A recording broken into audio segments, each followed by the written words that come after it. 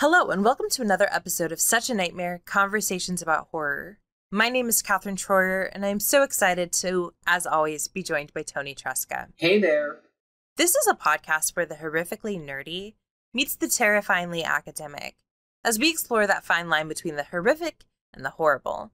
Each episode looks at a specific horror text that is for better or worse, giving us nightmares. And we are so excited to have you join us today for our discussion over 2016's Raw.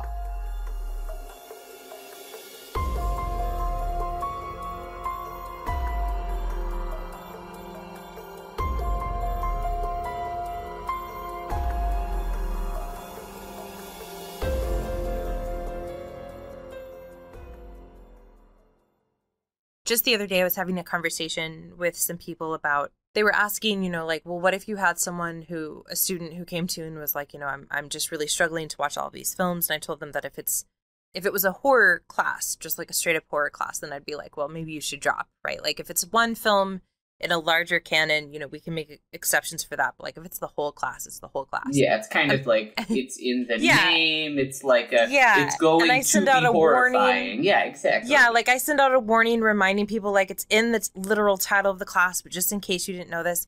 I also feel that way because there are certain films I probably wouldn't show to the average undergraduate student. Right. And this isn't a like, if you do show anything and everything and feel anything and everything is fair game. It's not a judgment about how you do it. It's just that there are certain films that I'm not sure I would feel comfortable showing to someone that has no choice but to do what I say because I'm in the position of authority. Mm-hmm. And I already feel like I made that mistake a little bit with you, right? And having you watch Martyrs so early on. I feel it was a slightly different position, undergraduate research. It was a part of the research for the larger field of horror, which was, again, I willingly signed up to be horrified and research the many ways in which horror is. Yeah. So... it was different, and that's why, and you were also helping me with, like you said, research, right? So it was in reference to something I was working on. But then when I was telling this example, people were like, well, what films would you never show? And I'm like, I can name films, but you don't actually know any horror people that I'm talking to, so this will mean very little to you. So I kind of summed it up by saying a lot of French horror. Yeah. Right? A lot of French New Extreme horror. And of course, I'm thinking really specifically French New Extreme, which brings us back to Raw and to the fact that, Raw is a French horror film, and a lot of the scholarship that exists really wants to remind us, as it should, of, what French horror is doing and what it's thinking about and what it's exploring. I think I would show Raw to the right undergrad class. Mm-hmm. Maybe like an upper division. Yeah, an upper division class where they kind of know ahead of time, maybe towards the end of the semester when we've had some chance to talk about things that you've seen. But like, this is still one of those films that, it's a lot. It's a lot in all the best ways, but it's definitely French horror. It is. And we're talking about it beginning from that academic sense. It also, I know a lot of people who just saw this film just like in high school. So like even younger than at the undergraduate. So like this, when it came out in like 2016, I remember this was kind of one of the like popular ones of like, oh, you want to watch something really scary? You watch Raw, this like really messed up French movie. So that's kind of like where I was coming in from thinking about Raw before. And all I remembered was like, it had kind of been this very popular like example of something that was really extreme horror, which I know now is like fits within that French New Wave extremity movement. Right. But at the same time, you and I both have an acquaintance and friend who saw this film, who doesn't watch a lot of horror, and who said that she didn't find it very scary. And I agree with her. And I see now why. I was very unsure how this film, based on everything I sort of heard about it, could be a film that she actually really enjoyed. But I think a lot of it has to do with, so there's the French New Extreme part, but there's also the part where this is a film about a woman coming of age and sort of refusing to be in the patriarchal male gaze position. I mean, so much of this is liminal. So much of this is about not female empowerment. That's not the right phrase, but it's about the female journey. Mm-hmm. And I can't help but think about the fact that the films that consistently get that like label of like, ooh, you want to see something real intense, are things like Ginger Snaps, Mm-hmm. or Raw, or Teeth is another example, right? Mm-hmm. Where it's these films where it's like, maybe the scariest thing is women. And I think that's definitely not what the films are saying, particularly because all three of the films I mentioned are, you know, really powerfully being created by women. But I think that that's the response to it, right? That like perhaps this film is scarier or bloodier or more disgusting than, say, any number of zombie films because it's got a girl doing things that girls shouldn't be doing in their delicate preciousness. I can't help but feel that that's a huge part of why people viscerally react to this film so much. Yeah, so before we get into a bit more of the discussion of the film itself, for our viewers who maybe have not seen the film yet or saw it a long time ago and don't remember exactly what happened in the film, our main character, Justine, is a gifted teenager who is graduated early and is going to her first year of veterinary school. Her entire family is veterinarians, well, their parents, her older sister, and they're all vegetarians. And so this vegetarian is going off to vet school where she goes through intense hazing and is forced to eat some raw meat as a part of this hazing ritual. And then a lot happens and escalates from that initial eating of the meat. Family traumas are revealed. There's cannibalism. It gets intense, as we're about to get into.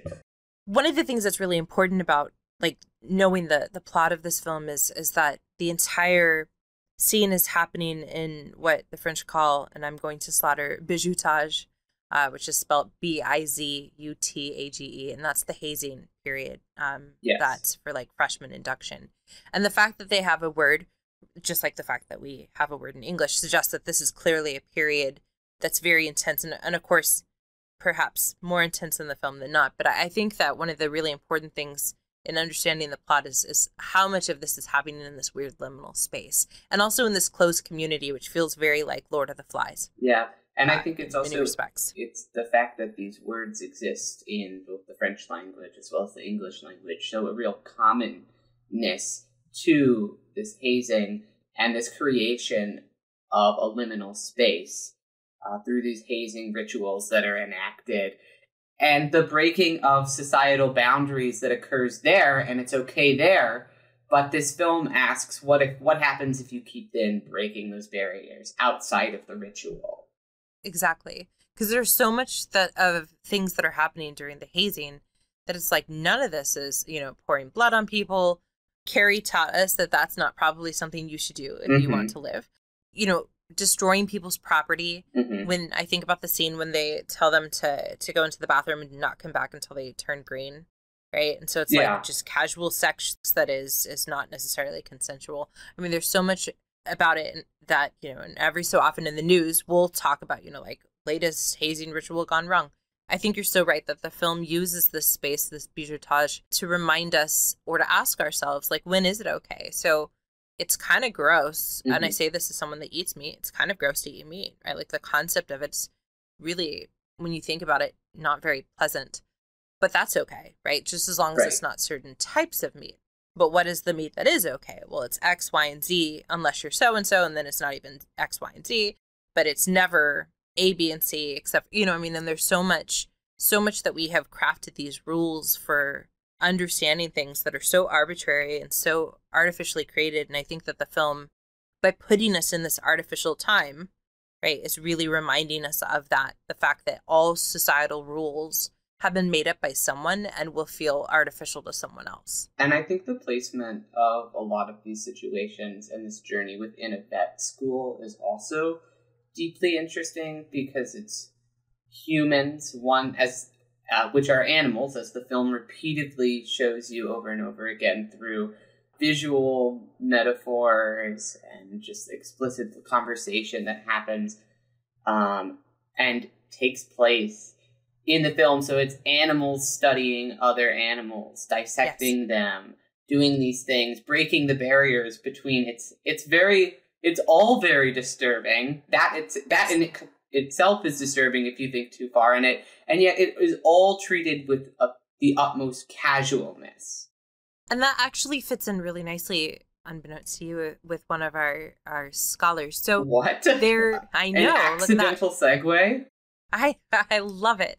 So there is some scholarship on Raw. There's not a ton, in part because it's a film that is not that old, and even within the like dates, there are some scholars that will call it a 2018 film, partially because of when it released, you know, to various audiences, like particularly U.S. audiences. So it's not an old film, and so there's not a ton on it. But compared to some films where there's like a barren desert, there are a number of primarily female scholars that have been talking about this film in a number of ways.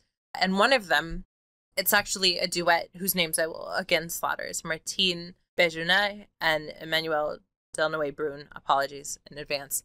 And their article is called Raw Becomings, Bodies, Discipline, and Control in the film Grave, which is also known as Raw. And they start out by talking about the fact, they say, this is their first sentence, around the 24th minute of the film, a shot of the main character lying in her bed cuts to a mysterious sequence, a dream maybe, and then they talk about the horse, right? That weird sort of moment with the horse, and they say that there's a couple of things that calls to mind. Of course, it calls to mind some of the early cinema, and the fact that we have the horse in some of the early cinema. But to your point, they say, against this backdrop, this being the bizutage, against this backdrop of methodical and ritualized social regulation, however, disruptive bodily transformations take place, triggered by a blurring of the biological and behavioral categories that define species-based identities.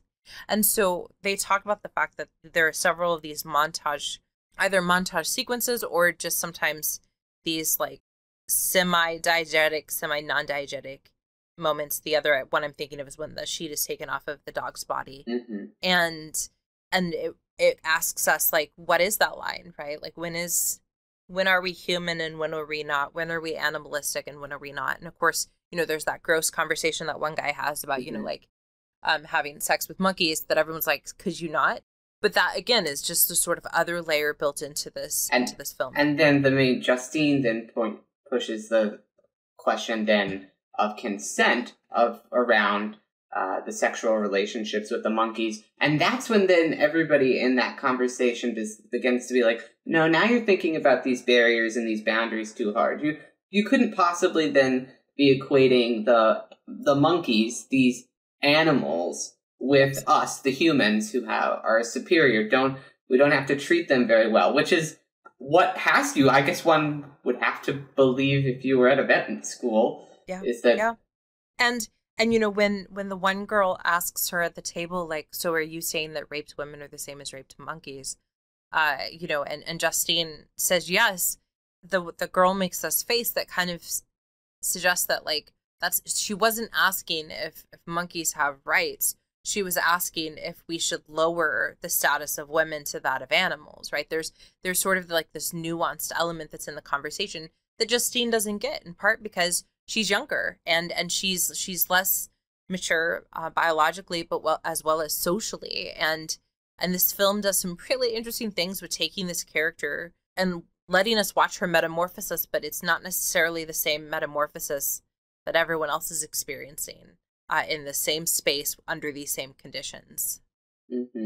Particularly because Justine and her family have a particular gift, curse, of just kind of affliction and towards eating human meat, the human flesh. They've got a taste for human flesh, and that's all triggered after Justine is pressured into, well, the film asks kind of whether or not she was pressured, what that line was into eating the meat, the kidney, and it just, yeah.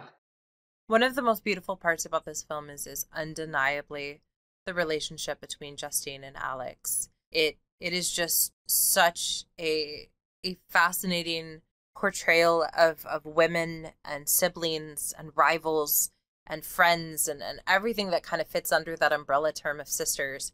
And the moment when Alex wakes up and sees that Justine is finishing off the snack that was her finger, and that like single tear rolls down her face, and it just is a silent scene. That was the moment that if there hadn't been moments before, and there were, but like that was the moment that I realized that Julia Ducournau is just a fantastic director, because they could have done so many different things with that scene, but instead they gave us just this moment that like haunts you, right? And I think that that's one of this film's greatest moments, is like you said, is it a gift, is it a curse, is it an affliction, or is it just a statement of being that this is their life, right? And like Alex knows that if Justine eats meat, that once she eats meat, she's going to have a hankering for flesh. Like, she knows this, and she does it anyway. She does not. Or at least it's implied that she knows this, right? Yeah, it's implied that her mother reluctantly gave her some information eventually about this thing that would happen.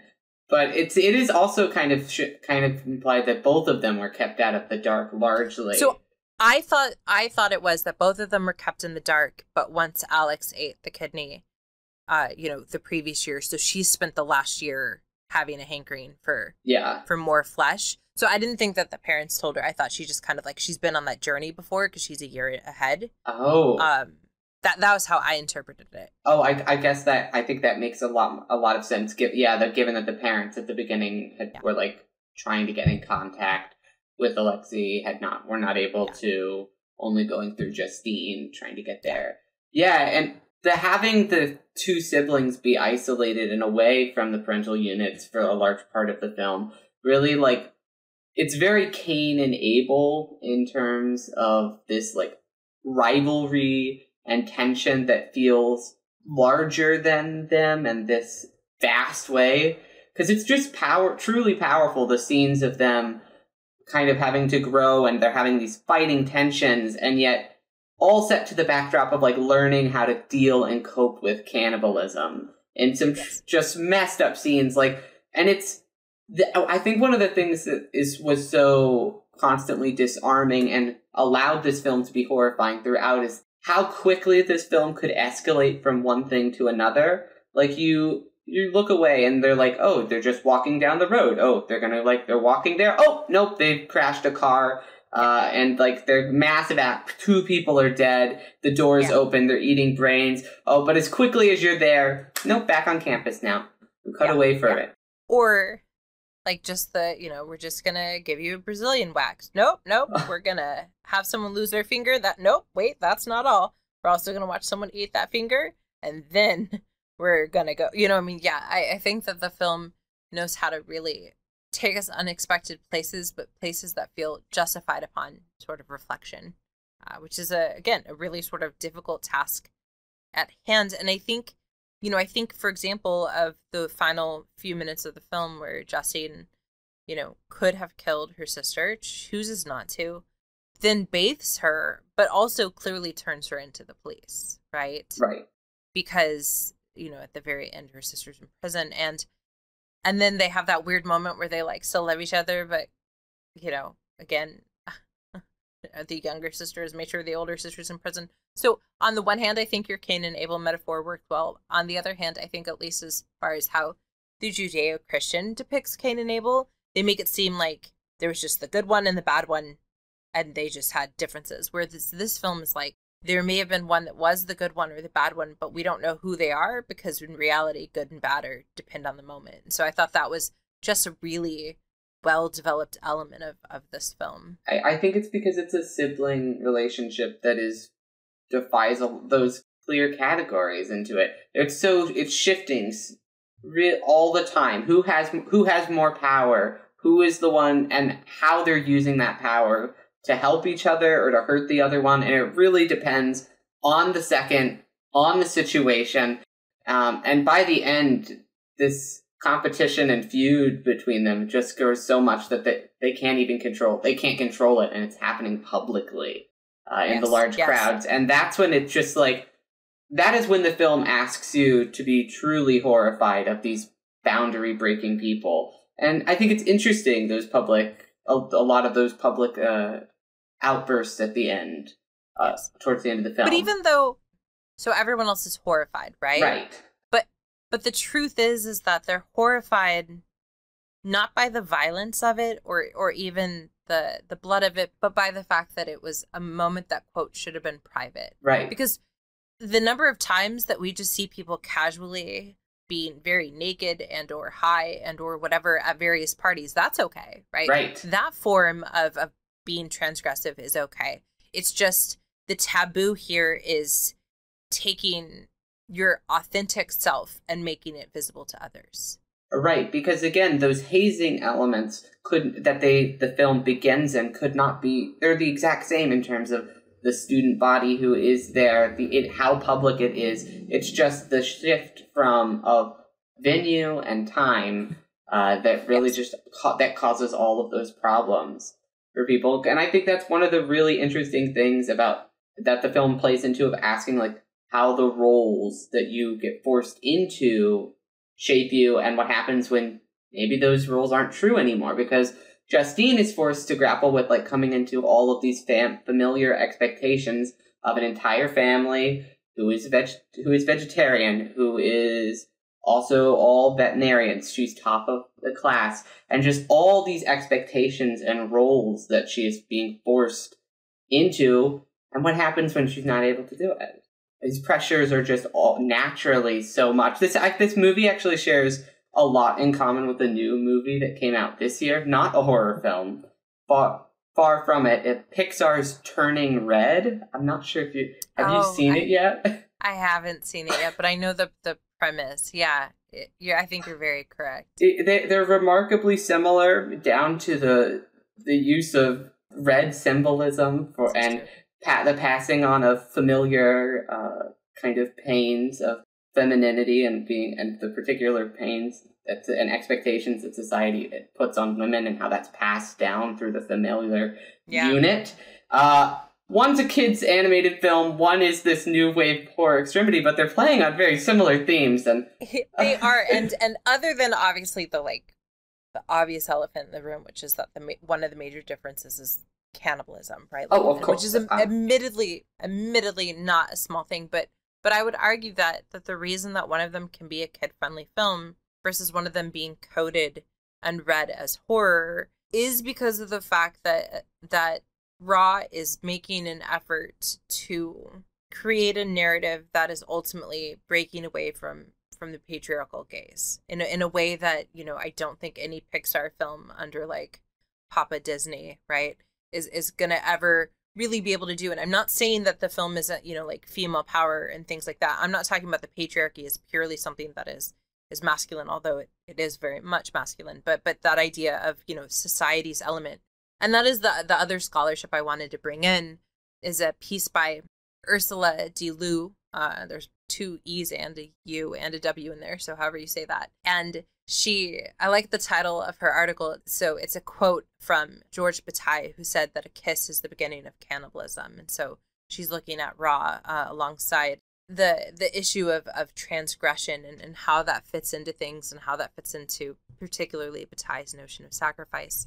In her article, she talks about the fact that, other scholars have stated that Justine disrupts the patriarchal gaze because her cannibalism is acting as an act of rebellion, and that this fits in with what Ducornau was trying to do, where she says, I wanted to get away from this sort of patriarchal determinism.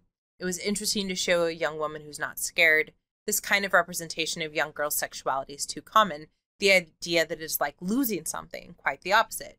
Justine gains an identity and a unique relationship that cannot be pigeonholed, and she is triumphant. And I definitely agree that that's so much of what this film is doing. De Leeuw will argues that ultimately the film's conclusion, that sort of moment where the dad is like folds her back into the family, right, and like gives her permission to be transgressive, right? Because he's like, you're just gonna have to find your own way to deal with it. So the author argues that at that moment the film sort of ceases to be transgressive, because you can't be transgressive if you're part of the system, even if if you've been folded back in.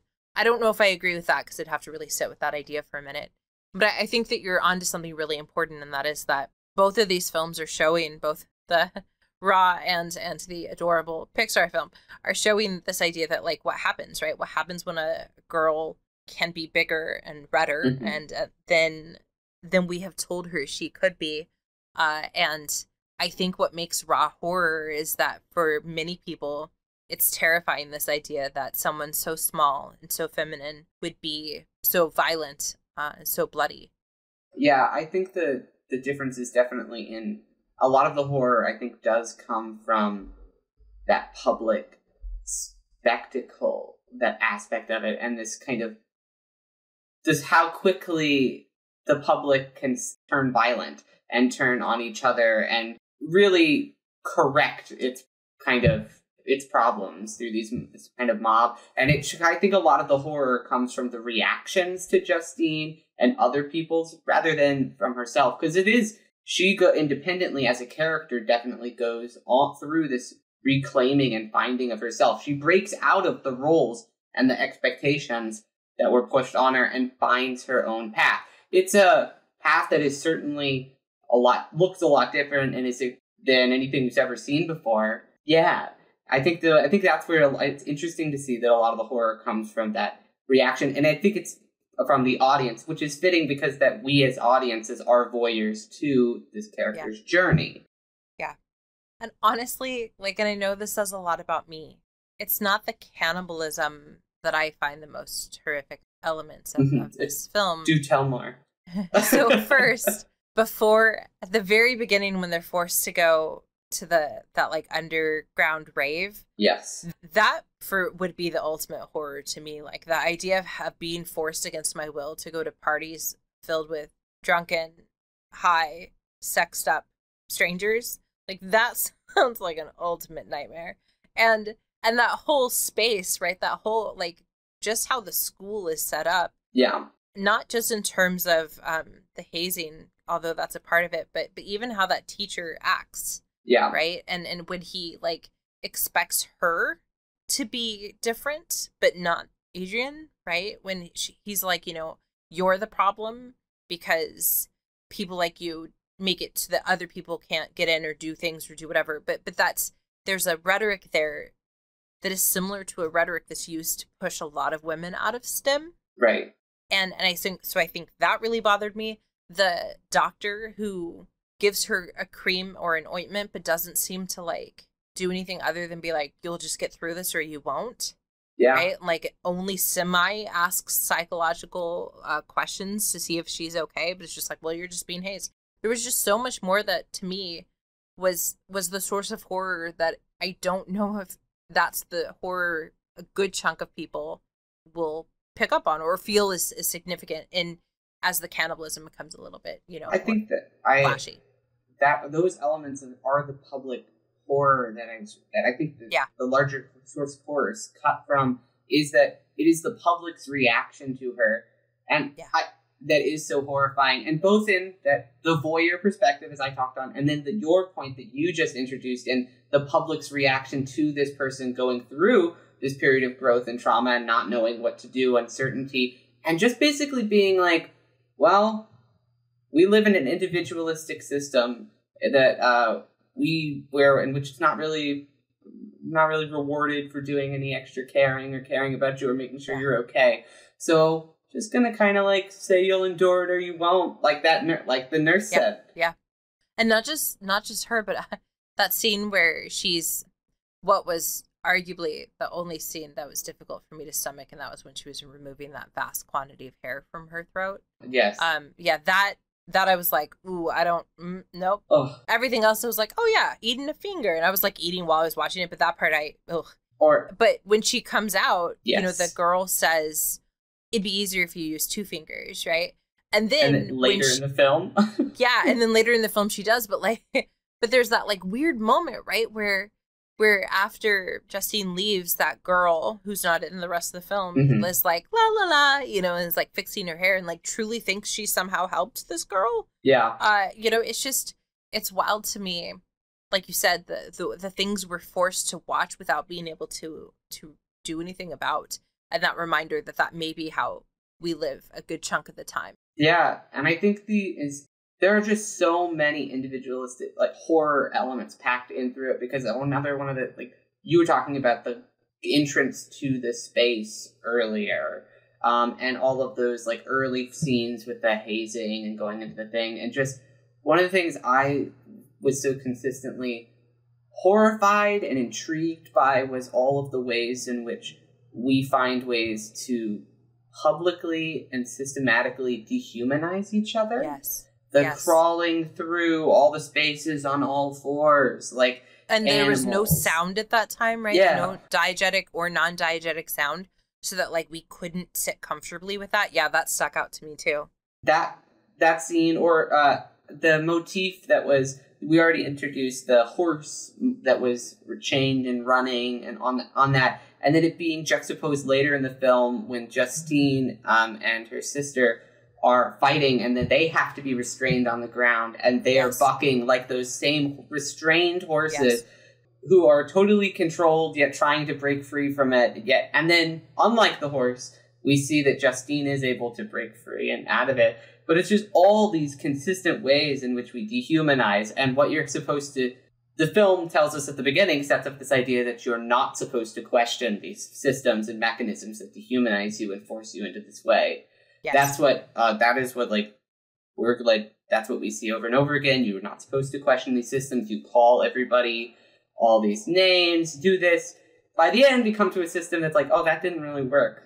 Justine's sister broken nonetheless. And not only are hazing rituals sort of set up with this idea of, like, don't question the inhumanity, but it's also the cyclical nature, right? The like, but don't worry, the things you're going through, someday you're going to get to make other people go through. And so the number of times that the film really reminds us of the upper class versus the lower class students, and seeing them doing the very things, because we see the upper class students that their coats are dirty and covered and stuff, so we know they've gone through this, right? We know that they've been there, done that. But the problem that, like you said, that this film is addressing is that cycle isn't actually a cycle for many people, right? And even if it is a cycle, first off, it shouldn't be one, but, like, there are these groups of people that don't need additional mistreatment or additional sort of categorization as non-human or as animal,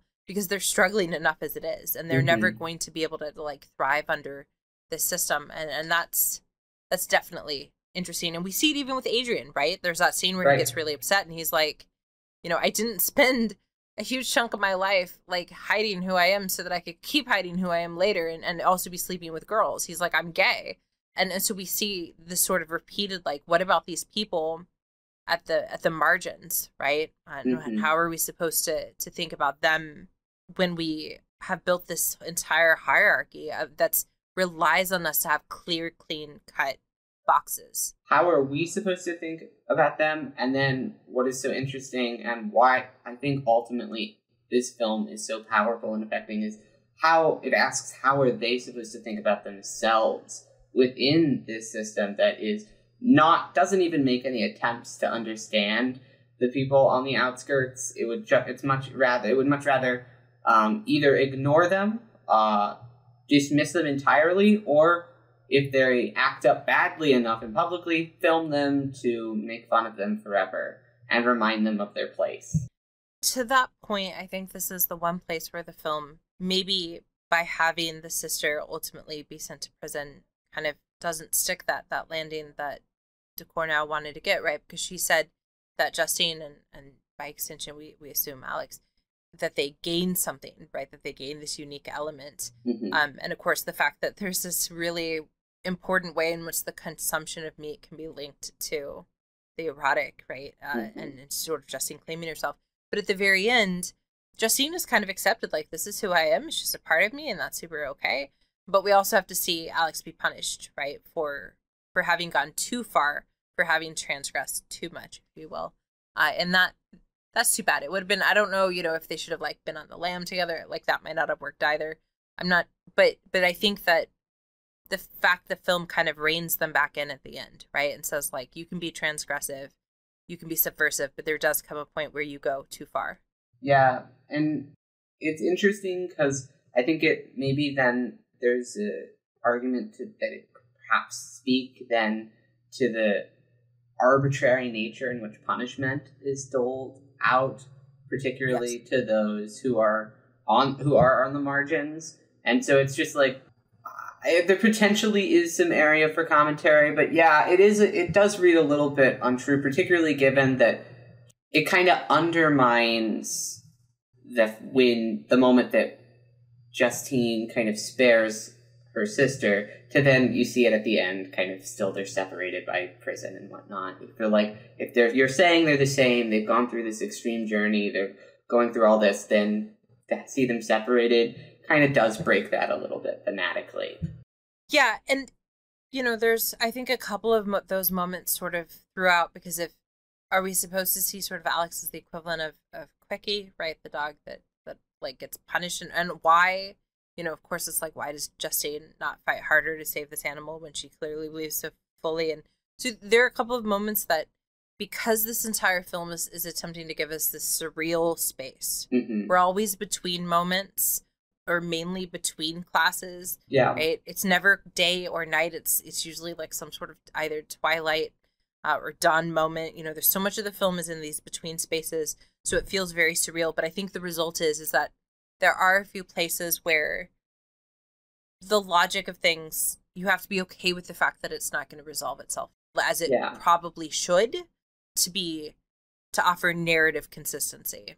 But I think that then it remains still true to this larger spirit of it, even if it doesn't quite stick the landing, because it is about creating this kind of ethereal journey. And it kind of, I guess it has to end at some point, and I'm not in love with where it does totally choose to end at the prison, but I think I like so much where it goes in the next scene after that I think it ultimately, with the father reveal of that, the chest, that I think ultimately that one kind of break in it wasn't enough to pull me out of the effectiveness of the larger experience. Yeah, I will say that very last scene with the father was fantastic, because when he was smoking, of course, it draws your attention to his mouth, and the fact that he has scarring on his upper lip, and that should remind you that Justine bit someone else's lip. But of course, to see just the extreme to which it's gone on and arguably continues to go on, right, is that was unexpected in sort of the most delightful ways possible. And then that raises all sorts of other issues, right? I don't know, maybe I wouldn't, but I feel like if I was cannibal-y, and not like a cannibal by choice, but by a cannibal by genetic design, I feel like I would tell my kid, right? Hey, by the way, you might have a high chance of this. But at the same time, we do this all the time. How many people procreate knowing that they're passing on something that's genetically not the most fantastic thing to be passing on, right? They're like, yeah, our family has a history of X, Y, and Z. I can't wait to have kids. And I'm like, really? You're going to be okay with the fact you're going to pass on all of these genetic markers? So we do this all the time, which again, just adds that nice layer. But that was come on, Mom, 5-minute conversation, 5 minutes. But it would be the hardest 5 minutes, and it would reflect it would break the roles that these characters have been grown up in, with this expectations that they put on each other, because it works both ways. It doesn't, the roles that they were forced into as sisters and not knowing all this information goes back to the parents. They were these almighty figures. They couldn't share any of their faults or their truths. So to share that information would be to give up the power of some of the roles and make them admit their humanness, which is something that is a sin of many familiar units. Which is why I think even when it's so abstracted in this film, it's so powerful, because it hits on so many truths throughout. And this is something I always tell my students when they're writing horror, that hopefully your readers or whomever, they're not going to be oh yeah, I remember when I was in veterinarian school and experienced incredible hazing and also started eating some people. That rings true. But but what should ring true is, like you said, Justine's coming of age narrative, where she's realizing who she is and how she fits into this equation and then having to take that equation in this chaos and whatever that was school and bring it back home. And that part, the part of the idea of what it means to shift into adulthood and then still have to live within the confines of your family unit, that should bring, incredibly authentic to anyone who watches this film. Authentic, real, raw. And there it is. Were you savoring that? I feel like you had to be, were you holding on and just waiting to be able to insert the word raw? I was trying to figure. I honestly, no, I can't say that I was. It just, I followed the moment. Okay, so you set me up so I could bring in my scholarship. I set you up incidentally so that you could bring in your pun, And now the episode is done. It's complete. Yeah, what more could we possibly do?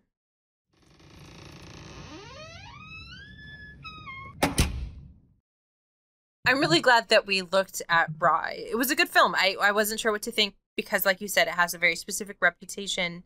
Mm-hmm. But I can't help but feel like that reputation is a little bit of a gendered one. And it was just a good film. It was a good film, and it'd be an interesting film to assign in a course on women in horror. Mm-hmm. I think so. It's a great film, very deeply interesting. I also liked, didn't talk a ton about it, but it's humorous too, in a way that is just delightful. So really glad we got to talk about it. Very different from where we're going next. Our next episode is switching. We're going back to the Scream franchise. We are going to be doing our last episode over Scream 4. Because we already did an episode on the new Scream 5. So this will be our last one in the series. So join us next time for our episode over Scream 4. Yes. But even though we're going to drastically shift tone with Scream 4, which really I think if you were to play the game of what is a film that couldn't be further away, Scream 4 might be that answer for Raw. But we are going to kind of keep up for a little bit. Mm-hmm. Our examination of cannibalism / what is that line? When are we human? When are we not? And so I tell you all now, because we're coming back to one of our sort of semi-regular episodes on books. Yay! So between now and, of course, you're going to tune in for Scream 4, but then our episode after that is going to be on the Argentine novel Tender is the Flesh, which, if you're reading that for the first time, or even if you're rereading it, you're going to know exactly why this fits very nicely in our, cannibal unit. So get reading. Though. Yeah. Get reading and check out our social media where you can get in touch with us. It's all in the description of this podcast. Please rate us wherever you listen to your podcast. It helps get us out there. If you have any questions, get in touch with us in the email in the description. Thank you so much for listening. Yes, thank you for listening to our nightmares. And have a spooktacular day.